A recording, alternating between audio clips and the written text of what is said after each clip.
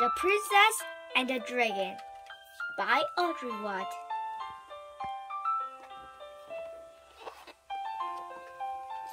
Once there was a princess who didn't behave like a princess. The king and queen were shocked by her frightful manners. Her tangled hair and ragged clothes made her nanny cry. "Don't touch me, I'm perfect." The cook tried as the might, could never serve a meal the princess liked. Spaghetti, lamb meatballs, and chocolate peanut butter cake. Threw it to the swan. No one ever saw her smile escaped when she played a mean trick on the old knight. "Eat up your nice worm."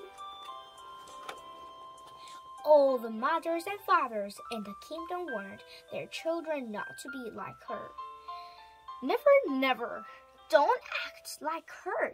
She's a disgrace. Isn't she terrible?" "No, no, no!"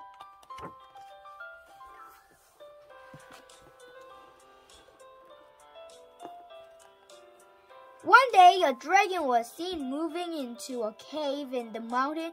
The mother and father were frightened and ran to the king and queen for help. The king and queen were worried too. "It's green, it's big, it's hungry, help!" They knew that dragons like to kidnap princess, but most upset of all was the old knight, as it was his job to protect the royal child. "Oh my!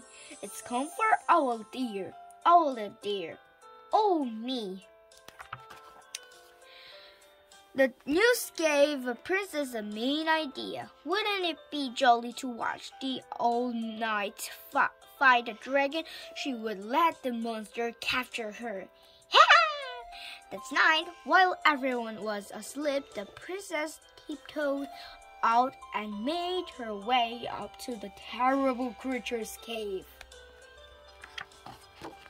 But inside she found a dragon gaily playing a piano. The dragon was not at all what the princess expected.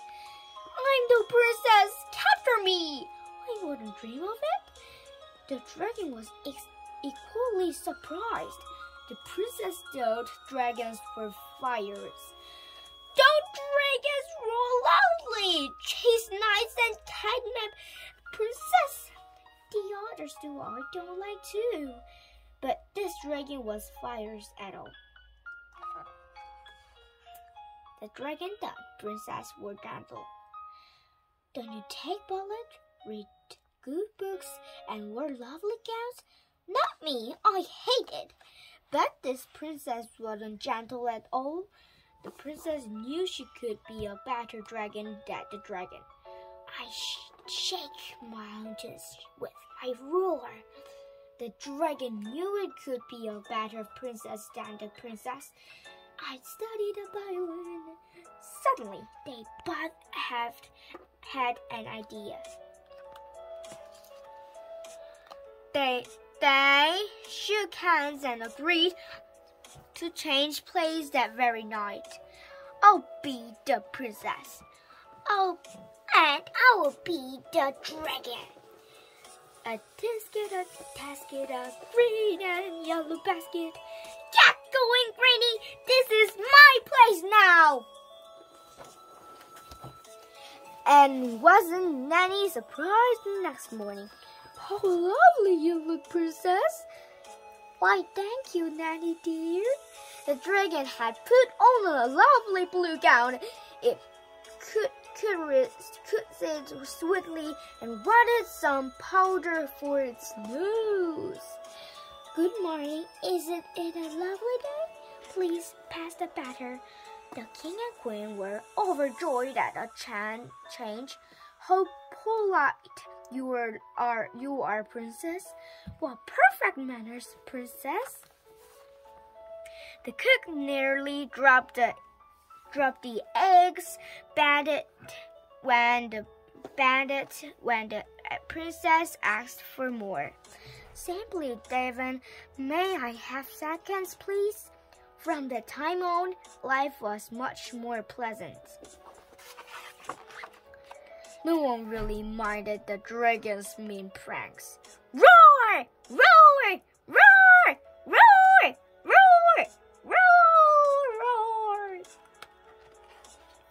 No one, that is, except the knight who had to rescue the princess whenever the dragon captured her. After the dragon night, the knight always ended up being captured. Then I roar, mountain shake. I play violin with my eyes closed. Now all the mothers and fathers in the kingdom told their children to behave like the princess, and of course they did their best. But then they couldn't. They knew just the place to go.